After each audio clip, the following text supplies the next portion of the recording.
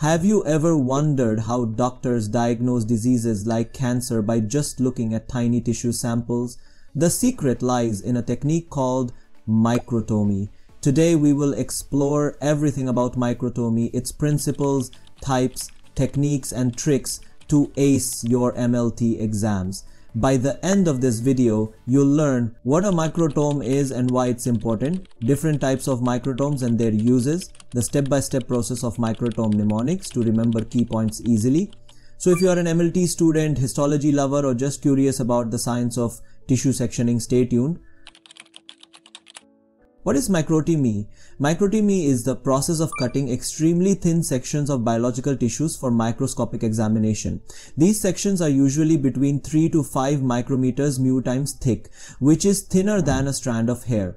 Why do we need thin sections? Imagine trying to read a book, but each page is 10 times thicker than normal. You wouldn't be able to see the words clearly. The same happens if tissue sections are too thick under a microscope.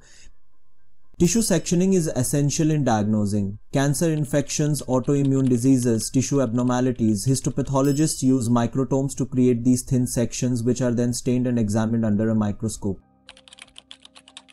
Now that we know why microtomes are important, let's talk about the different types. Mnemonic for microtome types. Real scientists create ultra-rocking wipes. R. Rotary. S. Sliding. C. Cryostat. U. Ultra microtome. R. Rocking. V. Vibrating rotary microtome, the routine workhorse. Mnemonic, rotate for routine, used for routine histopathology.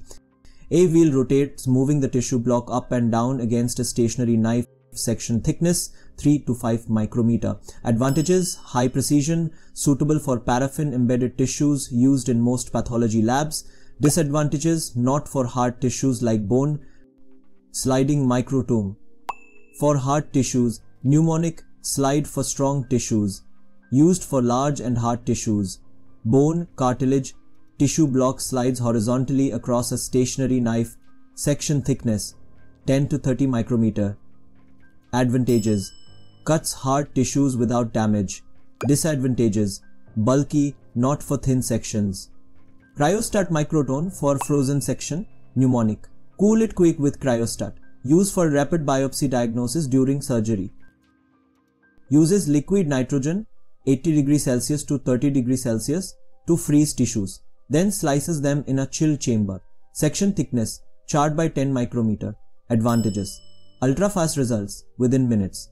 Disadvantages: can cause freezing artifact. Ultra microtome for electron microscopy. Mnemonic, ultra thin for ultra details, used for electron microscopy, study of organelles, viruses. Diamond or glass knife cuts, nano-thin sections, 50 to 100 nanometrics. Advantages: allows for high resolution imaging. Disadvantages: expensive, complex. Rocking microtome for teaching and research. Mnemonic, rock back and forth 4 sections, used for teaching and small research projects. Tissue rocks back and forth against a fixed blade. Section thickness 6 to 10 micrometer. Advantages: simple, easy to use. Disadvantages: less precise than rotary microtome. Vibrating microtome for fresh tissues. Mnemonic, vibrations for viable tissue, used for live tissue slicing without fixation. Vibrating blade cuts fresh tissue. Section thickness 30 to 100 micrometer. Advantages: preserves live cell structure. Disadvantages: produces thicker sections.